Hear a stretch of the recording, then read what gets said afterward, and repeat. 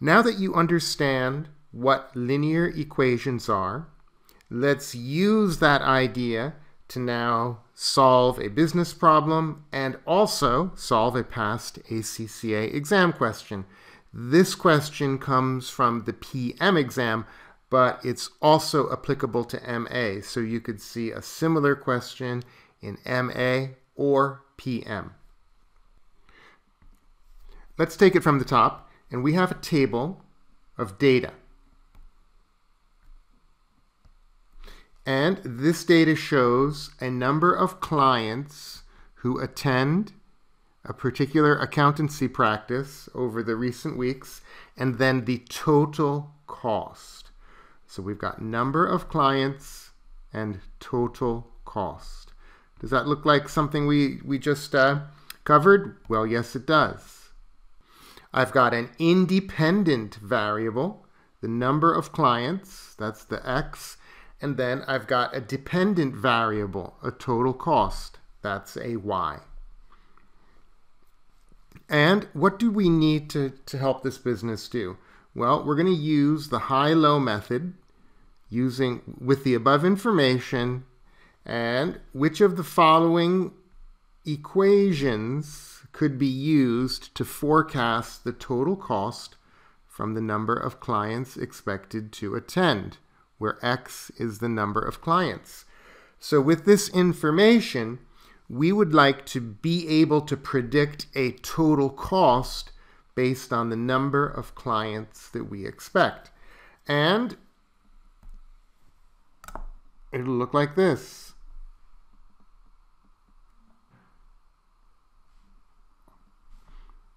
That X is the number of clients, and that Y is the total cost. And let's help this company do this. But first of all, if we look at the answers here, could we eliminate one? Why don't you pause the video for a second and let's just see if we could eliminate one of the answers. D goes out because it's not in the right form. We said that Y is equal to A plus B times X. Look at that. All of these are feasible because this would be the A and that would be the BX right there. So A, B, and C are feasible solutions. Let's now solve this problem using this high-low method. Well, we have some data here. Let's go back to the data. What we're going to do is make an assumption. I'm going to pick out the high number of clients, which I see is 460. So let's just put this here. Let's imagine this is 460, not to scale. That would be a high. And then we have a low. Let's say that's 400. So we've chosen the high and the low number of clients, and then we will get a corresponding total cost. So we're going to come up here and we get a corresponding total cost. I'll do that in red. So then we have the 40K over here, and here we have the 36.9.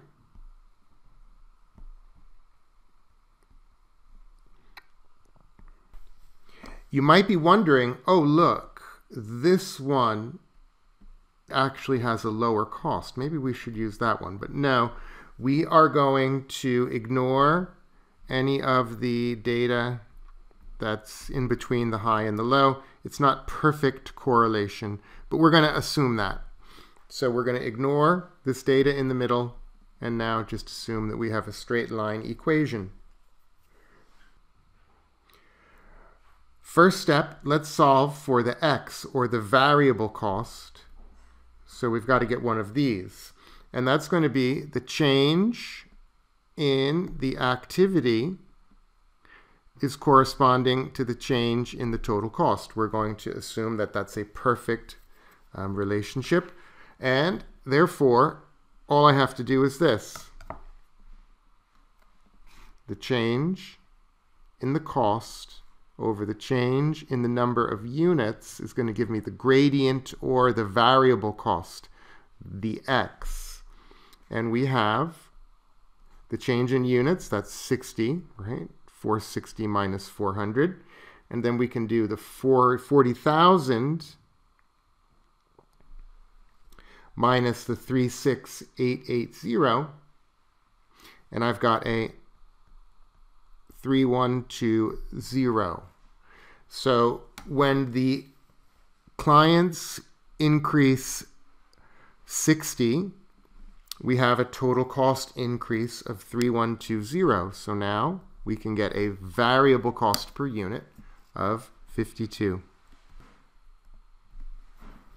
And right away, we can see that the answer is B without doing any more work. Why don't we take a moment, though, and get the 16080 just to be complete. So we have solved for the x, and we can use either one of these equations, the high one or the low one. And I'm liking the high one because it has the round total cost there. So we can use our knowledge of linear equations, and we know that y is equal to a plus bx. Also, we can express that total cost is equal to fixed cost plus variable cost times x. And look at that. We know the total cost is 40,000 equals the fixed cost, which is the a, which is the unknown, plus the variable cost we just calculated, times the activity at this level, and that's 460.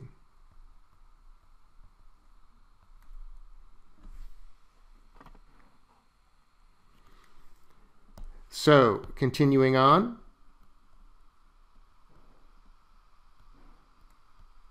$40,000 equals the fixed cost plus 23,920. So we can see that that fixed cost is equal to $16,080. And there it is. Answer is B.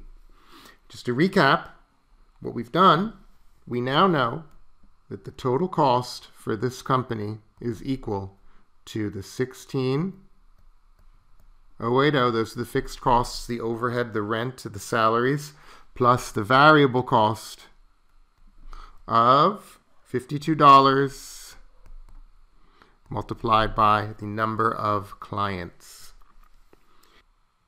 So that's how linear equations work in a past management accounting type of exam, when we use the linear equations to help us calculate the total cost for a business.